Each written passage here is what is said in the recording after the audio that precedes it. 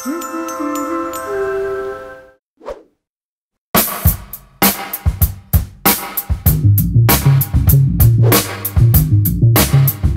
what's next for BurgerFuel from, I guess, a tech perspective?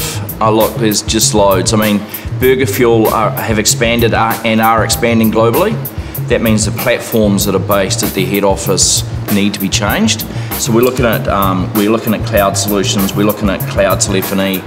We're doing some funky stuff around mobile apps. So look, there's loads. I'd love to do a lot more stuff on the Internet of Things devices.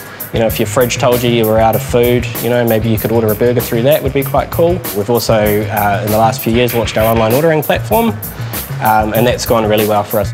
When I first started here at BurgerFuel, there kind of wasn't really much technology. There was one server that sat on our kitchen floor. We had a Mighty 10 fan to keep it cold. So looking at what we have now, we've certainly come a long way. I think BurgerFuel's headed for a lot of, wonderful experiments and great failures and interesting sort of capers. If it makes the experience better for our customers and our staff and it kind of builds the culture of the brand, then yeah, I think that's where you'll see BurgerFuel in tech.